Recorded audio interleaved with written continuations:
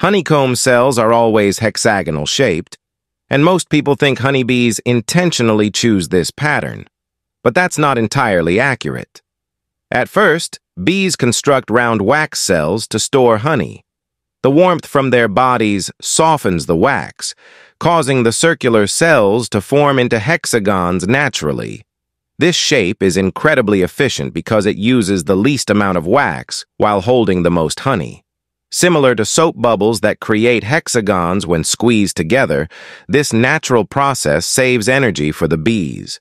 Hexagons fit together perfectly without leaving gaps, creating a compact and sturdy structure.